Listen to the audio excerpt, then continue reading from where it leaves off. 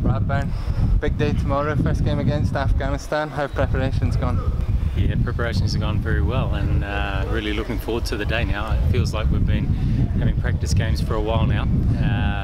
So yeah, really looking forward to getting stuck into game one tomorrow.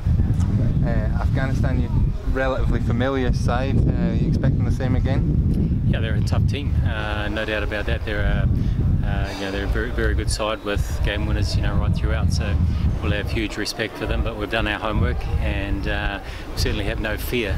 We've beaten them before, and we're focusing more probably on us. We know what they possess, and we know the skills that they have. But I think most of our focus in our preparation has been just fine-tuning our own skills.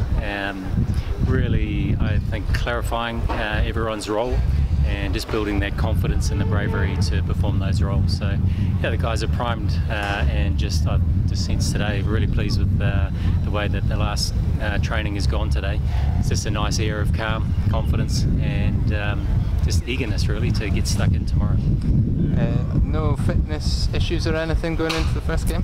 No, not other than Chris Sol, who is still recovering from a hamstring injury that he picked up in the West Indies with Hampshire, but he's progressing very nicely, and probably quicker than we thought he may. So we would expect him to be on the park at some stage, but at this stage everyone's fit and well. Good luck, coach. Thank you, Ben.